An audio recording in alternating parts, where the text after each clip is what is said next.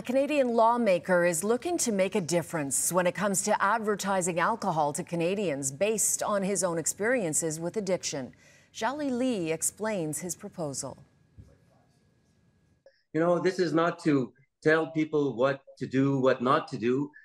Simply to provide Canadians with much needed education, like we did with tobacco products. Senator Patrick Brazeau is on a mission to educate Canadians about the dangers of alcohol consumption.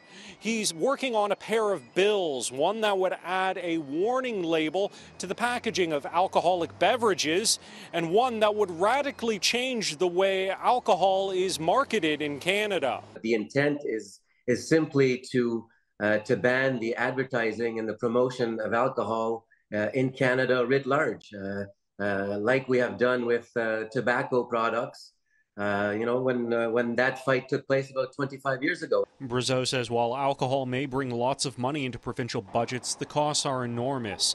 In addition to 9 cancers the Canadian Cancer Society connects alcohol consumption to, Brazeau says there are enormous legal costs, health costs, and social costs, ranging from ambulance calls for people who have hurt themselves while drunk or deaths caused by drunk drivers. When I undertake an activity, like to understand the risks associated with it.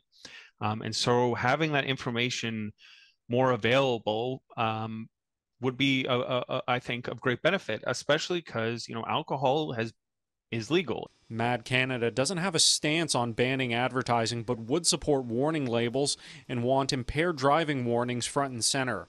Brazeau hasn't specified what warnings should look like. He just wants to see action.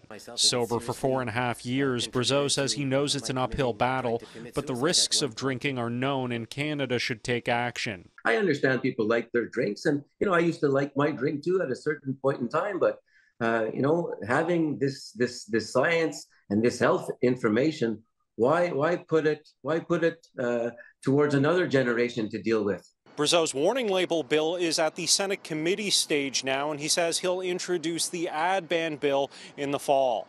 In Ottawa, Zhali Lee, City News.